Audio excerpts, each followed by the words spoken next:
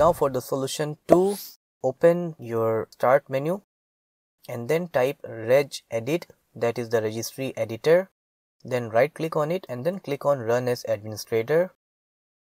Alright, now before you make any kind of correction or change or updation in your registry, I will highly suggest you to click on file and then click on export and then export the data which is contained in your registry editor before you do any kind of changes, and just save it somewhere so that in case your system starts hanging up or there is some other problem because of the changes that you are going to make now, you can always come back to registry editor, then click on file and then click on import, and then you can import the file that you have exported.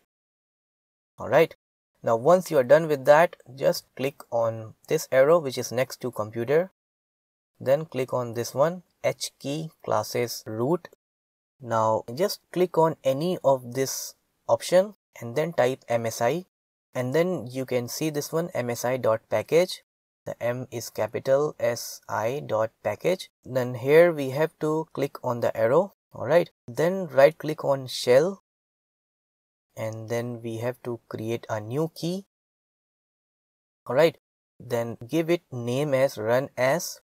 Try to type exactly the same way I'm doing it. Alright, then getting inside it, it shows default, so just double click on it and then we have to edit the string. Now the value that we have to enter here is install space as space ampersand administrator, then just click on OK.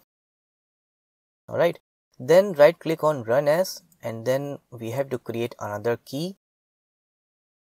And here we have to type command. Alright, then double click on this string default, and this time we have to give the value as MSI EXEC space /I space, then within double quotes %1. Now I'm going to keep all these codes in the description of the video, so you don't have to worry about making any kind of mistake while typing them. You can directly copy and paste from there.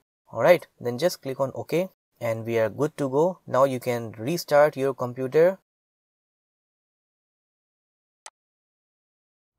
Now once you restart your computer, open the folder where you have your MSI file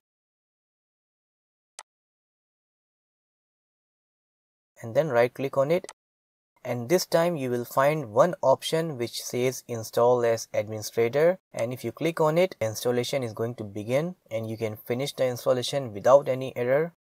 Alright, so this concludes the solution 2. Now if you are satisfied, you can stop the video from here, but if you want to go for the solution 3, you can keep watching the video till the end.